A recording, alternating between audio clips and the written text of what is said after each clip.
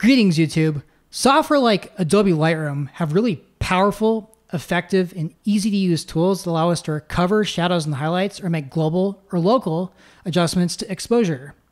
Darktable, on the other hand, has an array of incredibly powerful tools that can help us effectively recover shadows and highlights, but I sense that for people that often get shrouded behind the complexity of using Darktable in the first place or figuring out how to utilize the tools effectively. In this video, I intend to show you how to utilize Darktable's Tone Equalizer module to effectively recover shadows and highlights within your photos, hopefully make the tool a little bit easier to understand as well. Stick around, grab some coffee, let's talk about Darktable.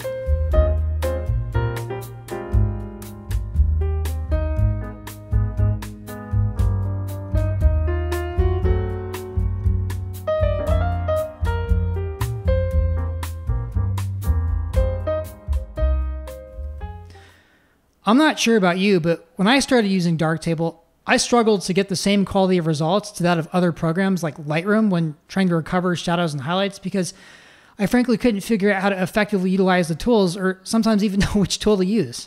In tools like Lightroom, we often try to recover shadows and highlights by either globally adjusting the image via shadows and highlight sliders, or we make local adjustments to the image via masks and specifically adjust the exposure of those masked regions.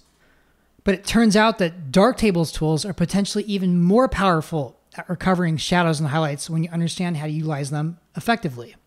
One such tool for the job, and often the best, is the Tone Equalizer module. What the Tone Equalizer does is split the image into 9 different luminosity zones, and then using a user-defined mask, we can adjust the exposure of those different zones, creating a curve, while at the same time preserving local contrast. All right, so let's go check out the Tone Equalizer module.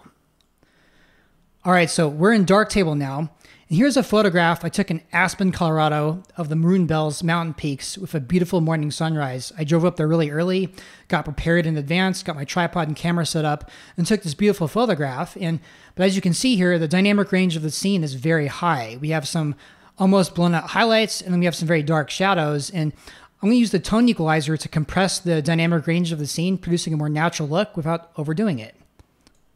All right, so to get this image looking exactly like how I want it to, I've already made some basic adjustments to this image, and if you'd like to check out the general workflow I use to edit images, go see the video card above. But for time's sake, the most important adjustments I've made here is increasing the exposure just a little bit to get the midtones exactly where I want them to. Also, I've shifted the blues towards a purple hue a little bit because I think it adds a nice artistic softness to this image and just makes it look very beautiful. All right, so now we're in the Tone Equalizer, and in the Tone Equalizer, there are 3 tabs. There's the Simple tab, the Advanced tab, and the Masking tab, and we're going to spend most of our time in the Advanced and Masking tabs. Now, before we go ahead and start adjusting the values of the Tone Equalizer to compress the shadows and highlights, we want to first make our mask. And the goal of this mask is to make sure that the mask encompasses the entire dynamic range of the image so we can adjust those values appropriately. The best way we can do that is by first clicking these auto selectors here and getting the mask in range where we want it to be. All right, so I'm going to go ahead and auto adjust these sliders now and adjust the mask. First start with the mask exposure compensation. Cool. Now I'm going to do the mask contrast compensation as well.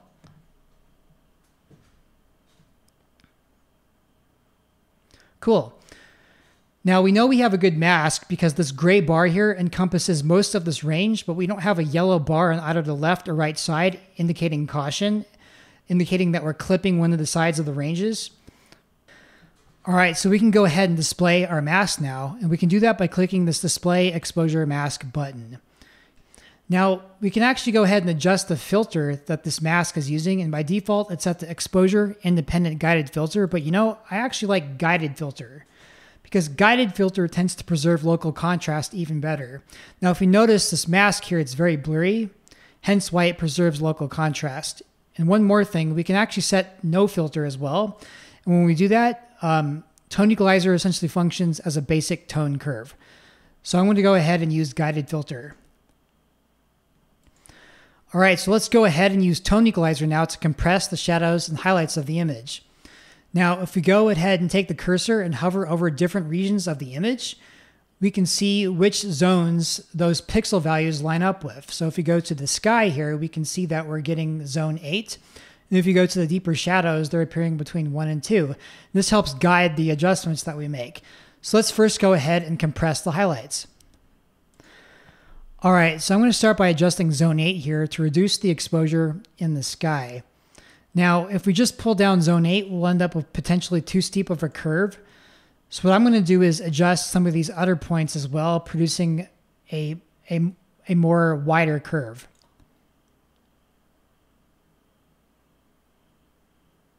All right, I think that's a good start. Okay, I'm going to do the same for the shadows now. And going here and scoping out these trees here, I can see that this is showing up around 3. So I'm going to start pulling up zone 3 and 4 as well.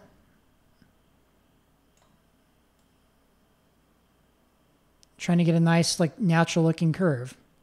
I think noticing now that the highlights might be compressed just a little bit too much.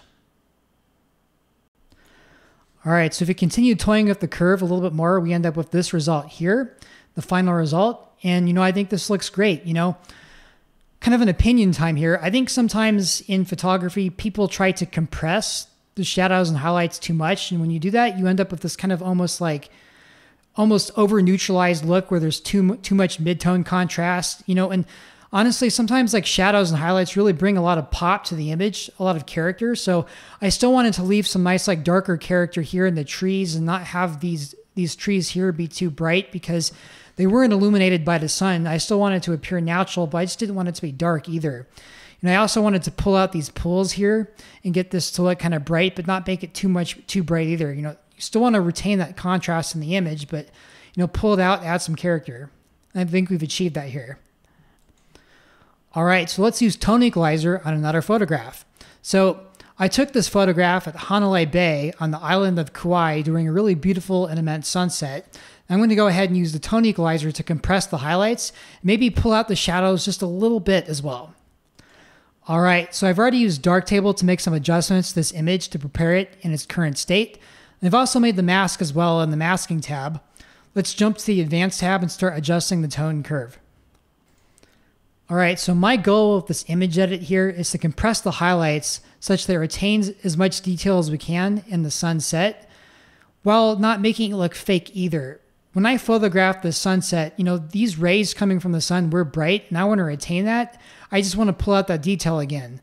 So what I'm going to do is start by adjusting probably zone 9 with the maximum possible brightness, creating a curve here.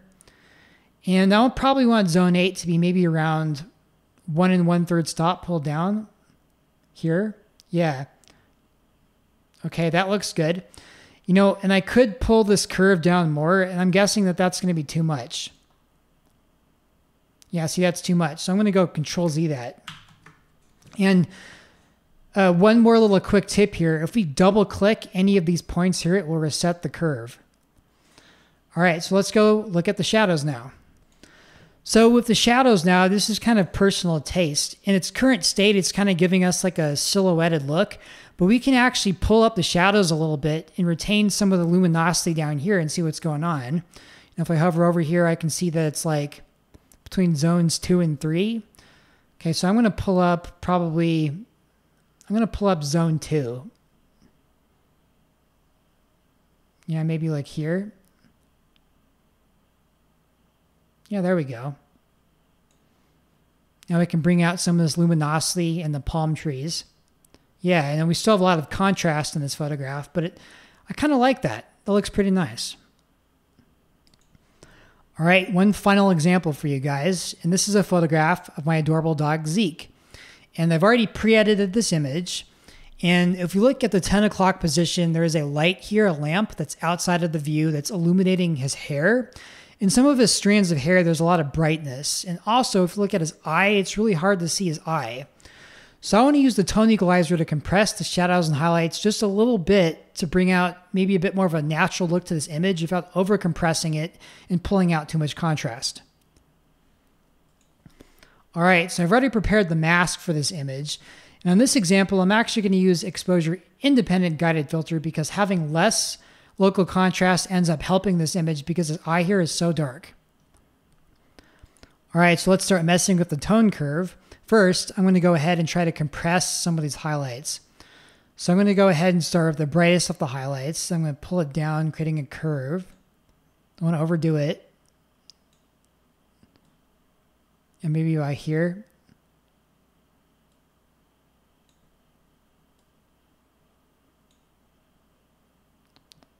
Okay, that looks good.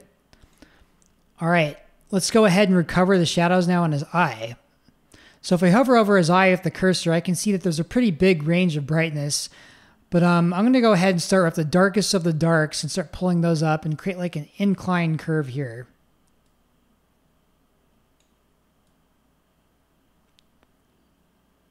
About there. Yeah, that looks good. I think that's pretty natural. Not too much, but you can start to see his eye now. Cool. All right, so I'm going to go ahead and flicker the tone equalizer off and back on again for comparison. You can really see here, we were able to very selectively and naturally recover the shadows and the highlights without ruining the natural contrast of the photograph. This goes to show how uniquely insane, frankly, the tone equalizer is when we apply it effectively. As we can see here, the tone equalizer gives us a great deal of control over the recovering of highlights and shadows, yielding exceptional results. Now, we could make local adjustments using things like masks, but due to the smooth nature of tone curves, tone equalizer often yields better results. Hey, so I want to hear from you. Let me know in the comment section below what you found valuable and helpful in this video, and also let me know if you disagree with anything I said. And lastly, if there's any pain points you have with Darktable, also let me know because it gives me great ideas for future videos. Hey, so thanks for taking time out of your day to watch my video. Hope you found it valuable and intriguing. If you did, leave a like. It really helps out my channel. Also, if you'd like to check out more content like this, subscribe to my channel. And lastly, if you'd like to check out some of my photographic work, see my website in the description below. Hope to see you in another video.